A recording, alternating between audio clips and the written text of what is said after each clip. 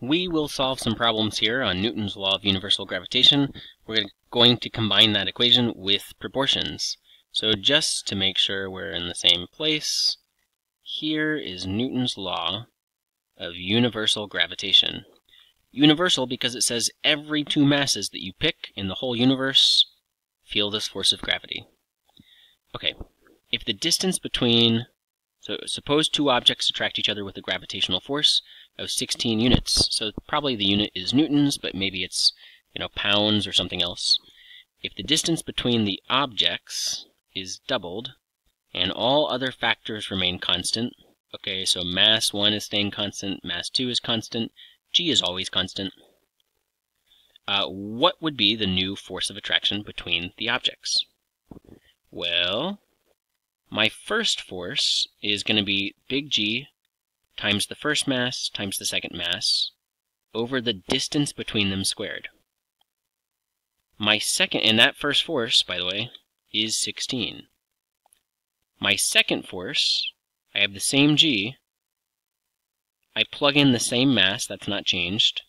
I plug in the same M2, that's not changed. But in place of R, I have to double the original value. So it's not the same R as before.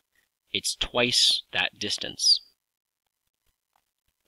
We have to distribute the squaring to both things in the parentheses. And when we do, we get G m1 m2 over 4 times r squared.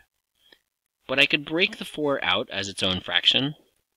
I just have to keep it in the denominator. G m1 m2 over r squared. And look at this. That's the original mass. Whoops. That's the original mass here, the original m2, and the original r, times g. But the original g times the original mass 1 times the original mass 2 over the original r squared is all equal to 16. So I'm going to substitute in for this entire expression and say F2 is a quarter times 16, which gives me 4 units, whatever the units are. Alright, part B. If the distance between the objects is reduced in half, okay, so I'm going from r, and the new value is going to be r over 2, then what's the new force of attraction? Okay, the second force, the new force, F2, alright, I do g times the two masses over the distance squared. Well, m1 is staying the same, m2 is staying the same, and we have r over 2 now. Always we distribute the square to the factor and also to r. And I have g m1 m2 over r squared divided by 4. But instead of dividing, here's what I'm doing. I'm taking g m1 m2 and I'm dividing by r squared over 4. Instead of dividing by r squared over 4, we can multiply by the reciprocal. So multiply by 4 over r squared, and we get 4 times g m1 m2 over r squared. But again, g times m1 times m2 over r squared, that is simply equal to 16. So I can substitute in and say 4 times 16 gives me a final answer of 64 units.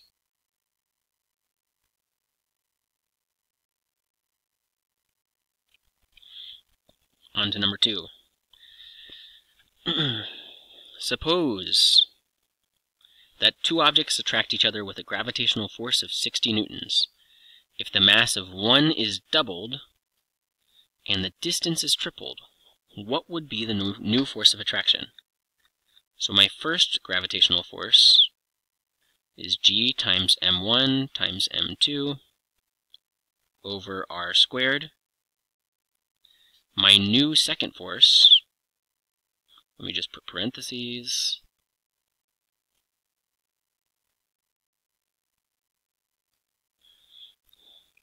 Oh, and by the way, this first force is 60.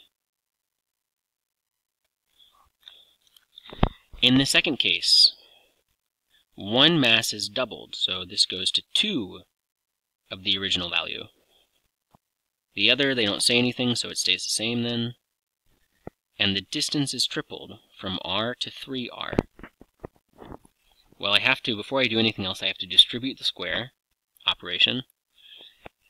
Now, I have g times 2 times m1 times m2 over 3 squared, that's 9, r squared. And I have here g times m1 times m2 over r squared, g m1 m2 over r squared. Those three things go away, and in their place I substitute what they equal, 60 newtons. And so what I have now is F2 equals, those three things went away. I replaced them with 60. I've got 2 still in the numerator and 9 in the denominator. So I calculate this out. Well, it's going to be 2/3, so 40 over 3. Let's just do the math. 60 times 2 over 9, 13.3 newtons. That is the answer.